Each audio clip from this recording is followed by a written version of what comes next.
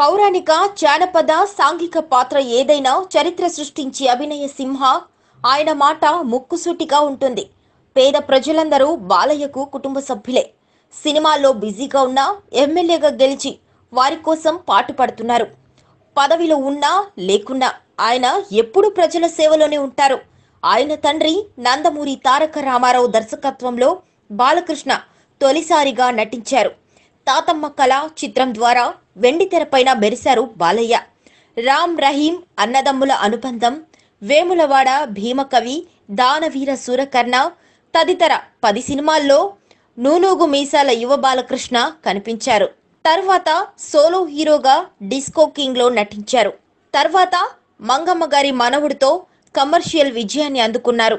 అక్కడ నుంచి నందమూరి బాలకృష్ణ విజయ సోపానం ఊపందుకుంది.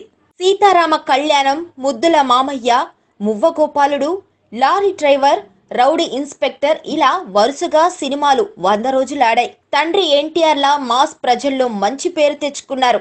అదే విధంగా శ్రీకృష్ణార్జున విజయం, శ్రీరామరాజ్యం వంటి పౌరాణిక చిత్రాల్లోనూ నటనతో ఆకట్టుకున్నారు. జానపద సినిమా భైరవ ద్వీపంతో తనకు సరిలేరు ఎవ్వరు అని నిరూపించుకున్నారు. నరసింహనాయుడు, సింహ చిత్రాలలో నటనకు బాలయ్య నంది అవార్డులు అందుకున్నారు.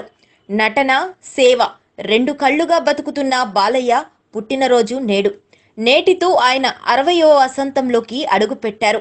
ఆయన ఇలాంటి పుట్టినరోజులు ఎన్నో జరుపుకోవాలని అందరం కోరుకుందాం.